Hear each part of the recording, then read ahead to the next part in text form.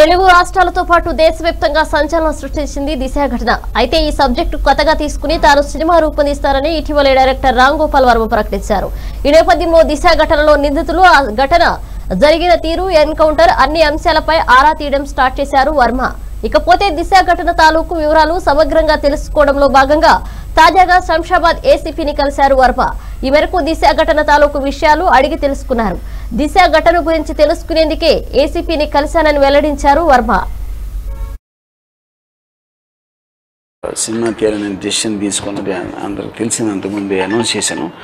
దానికి సంబంధించిన చాలా ఇష్యూస్ కానీ, దాంట్లో పాల్గొన్న కొంతమంది ఆఫీసర్లు కానీ, లేకపోతే దానికి సంబంధించిన వేరియస్ రీసెర్చ్ ఆస్పెక్ట్లో భాగంగా కొంతమంది పోలీస్ ఆఫీసర్ని కూడా కలవటానికి నేను ప్రయత్నిస్తాను. దాంట్లో భాగంగానే ఇవాళ ఈ శంషాబాద్ పోలీస్ స్టేషన్కి వచ్చాను మన ఏసీపీ గారిని కలవటానికి.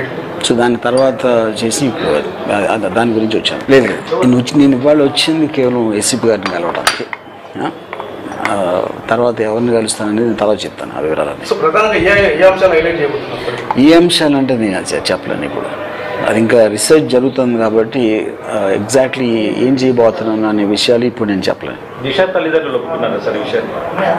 తల్లిదండ్రులకి ఏం సంబంధం లేదండి. ఇది చాలా పాపులర్ ఇన్సిడెంట్, మొత్తం నేషన్ వైడ్ని కుదిపేసిన ఇన్సిడెంట్ కాబట్టి నేను దానికి స్పందించి నాకున్న ఫిల్మ్ మేకింగ్ కెపాసిటీ తోటి దాన్ని చాలా ఎమోషనల్ ఆస్పెక్ట్లో క్యాప్చర్ చేద్దాం అనేది నా ప్రయత్నం. ఇది